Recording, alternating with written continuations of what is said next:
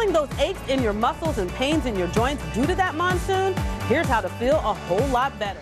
All right, the change in the weather with the monsoon and, the little bit of rain here and there. Some people, unfortunately, feel joint pain. But today, to get some answers, we got Dr. Amy Fountain. She's a licensed chiropractor at the Joint Chiropractic. How are you doing this morning? I'm great, thanks. How are you? I'm good. It's nice to have you on the show because, yes, unfortunately, there's a lot of people, due to the change in the weather, they start feeling pain all over their body. So is it true that once the weather does change, especially when rain is in the air, you start feeling it in your knees and stuff? Is this true, Amy, or is this a wise tale? Okay, there's conflicting results on that, conflicting studies saying that yes and no. But the truth is, when the pressure drops, barometric pressure is the weight of the atmosphere on us.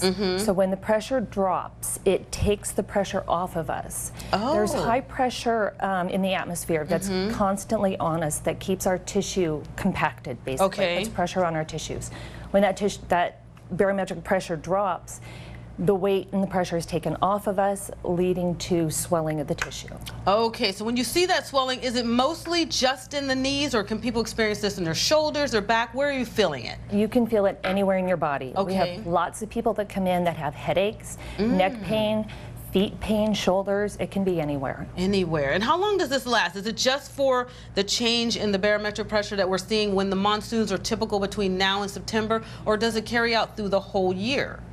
There's times when it gets worse with the barometric pressure, but when the monsoon season is over, that's when your body starts to go back to normal. Okay, well, we have some things that you brought that you're going to show us, and we've got some pictures right there of the monsoon. And when the monsoons come, it is a bit different. I mean, you really do feel it all around you, but just the fact that your body encompasses this on such a level with, all the joint pain is amazing. So tell us a little bit about how it affects the spine here.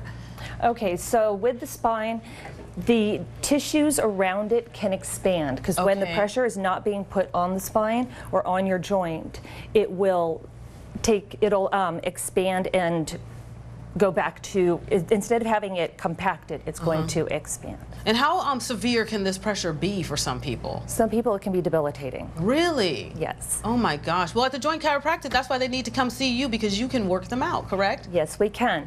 If you come in, regular maintenance on your spine and your joints will help take the pressure off, as well as doing range of motion, keeping motion in your joints by doing stretches throughout the day and keeping up with that. Little things like that can go a long way so you don't have that joint pain. But again, if you need more assistance and help, it's thejoint.com. We'll have a link on our website, azdailymix.com. Right now, we're going to continue the talk on the monsoon. It's not going away, and Sandy's going to cover that and see how long these monsoons are going to last.